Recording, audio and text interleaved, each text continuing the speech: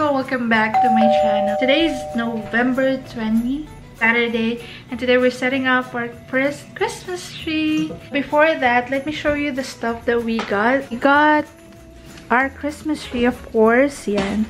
So we got a 6.5 pre-lit Christmas tree from Home Depot. We got our tree from Home Depot, pero merong mas mga murang Christmas tree from Walmart. Pero mas nagustuhan namin yung sa Home Depot.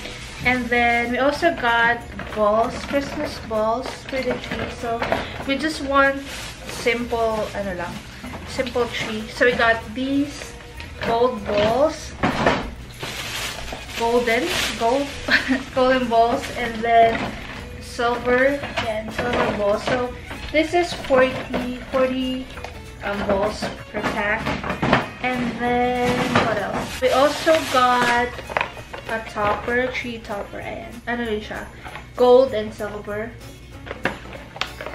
And then we also got yung smaller versions ng gold and silver balls. Then we got hooks for the ornaments for the balls. Ayan. Just in case kailanganin namin. And then we also got extension just in case na kailanganin namin. We also got these cute ribbons. Ayan. Ewan ko kung magma-match siya dun sa tree and dun sa balls. But we'll see. Ayan. I got 3. So, got mini lights. So, pre-lit na yung Christmas tree, but we wanna add more lights. So, we got the yellow ones and the multicolored ones. Ayan. 2 100 mini lights.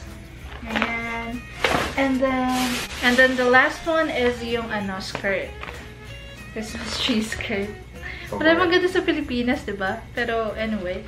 So we got these. So yung mga decors, we got it from Walmart. Kasi, ayun, wala lang siya sa Walmart. But this one, we got it from Christmas tree shops. Ayan. And yeah, that's it. So let's start.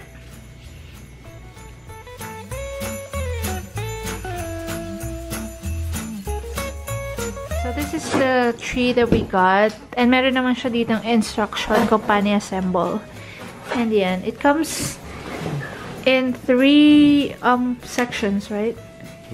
And meron naman siyang mga labels like this is the B section and the C section.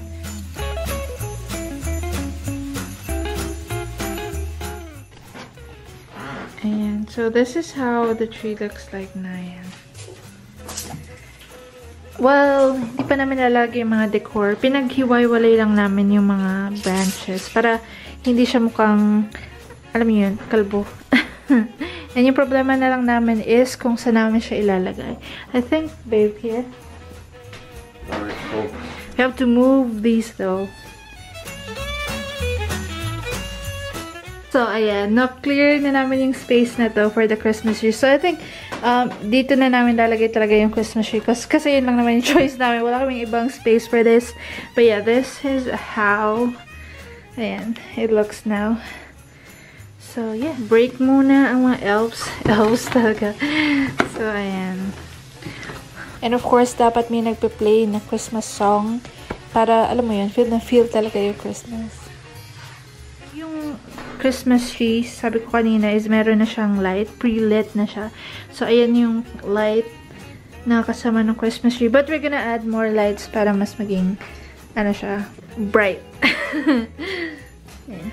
Medyo malungkot pa siya tingnan eh, but we're gonna add more lights.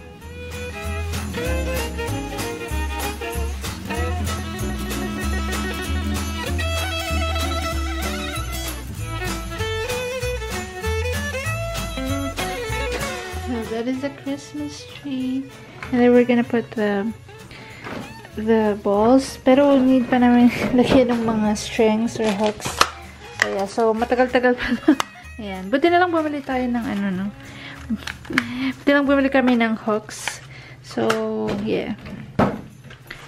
Ayan. So, finally, natapos na naman yung Christmas tree. After, ilan ba? 2 days? 3 days? Kasi medyo naging busy. But, we ended up getting more decors, yung mga balls. In total, 120 balls yung nagamit namin. Bali, 3 packs. Yung smaller na Christmas balls, hindi na namin nagamit. And yung ribbons, kasi okay naman yung 3 sets ng balls, ng bigger balls, larger balls na nakuha namin.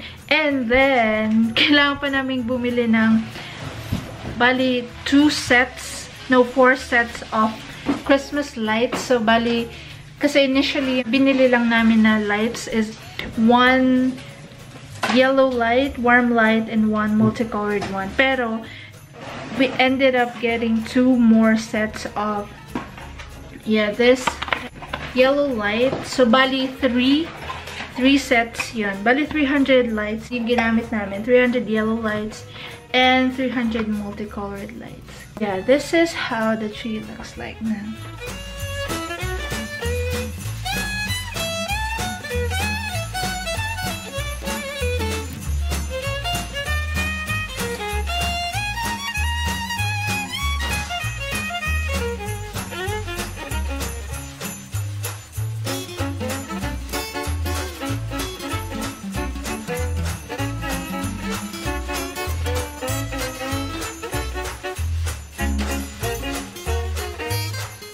This is our first Christmas tree. Ayan, so gifts na lang yung kulang. Yeah, so I guess that's it for today's video. And yeah, thanks everyone for watching. Bye. See you in my next one. God bless you and keep safe.